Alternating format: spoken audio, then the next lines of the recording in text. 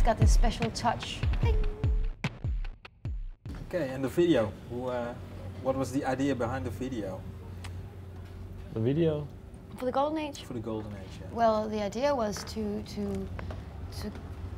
create a world of ours, and to express some of the things we felt in that song. Yeah. To somehow visualize the dreamer kind of thing, the theme of dreaming and the whole fantasy thing. There's also a bit of, you know, like the Pegasus horse and like the gold horse. Adventure stuff, like almost like Dungeons and Dragons or something.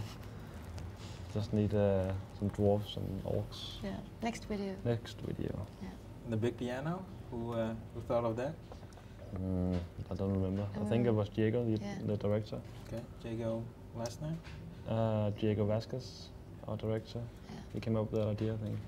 It was a big mix of things we talked about, and hey, what about this or that, and colors and different visuals. We wanted to, you know, everything was made on the green screen. Yeah. Was created like that. So we had a lot to play with, saying we would love it like this or that. And we just wanted it to be as noisy and complex as possible. Just it could not be minimalistic or anything. It should be like just a huge explosion of ideas and visuals. And actually, it was quite funny to do the piano part because there was no piano. Obviously, it was just jumping on the floor of the green studio.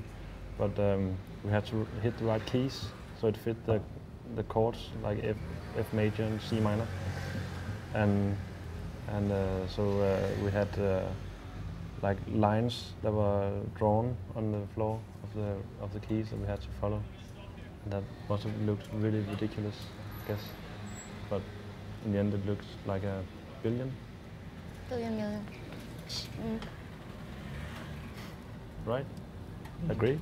I agree. Oh, okay. But you know, it was really funny to make it because of the Pegasus. We ride on this big horse, and it was of course not recorded on a big horse, but we had some what do you call it? Big jump ball. Jump balls.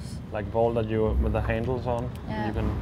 Oh, okay. So we were pretending that we were flying, you know. Yeah. It was great to create it like that, and then see it when it's done and say, shit, it looks like real thing. And how long was the production time? Is this a problem that goes into this? No, it's not. No? Okay. My voice is so. You can hear it. For how long it was worked on or recorded? One day. One day you recorded it, and the editing, with the whole editing? The editing took months. Months, okay. It was only Diego Vasquez, the director. Yeah. He did everything. He did everything. Together with his girlfriend? Yeah, and he isolated himself in his flat with a lot of weed and a really strong computer and just worked for days and weeks and months to make this. It was a one man's job. Yeah, and then sometimes we called and said, we don't want it like that, we want it like that. And then he had to make it. He would send our tests, you know, how it would look. But the whole thing was actually only shot in 9 hours, 12 hours or something. Yeah.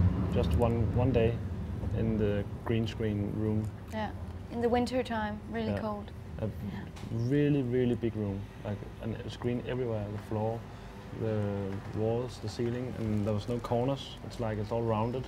Yeah.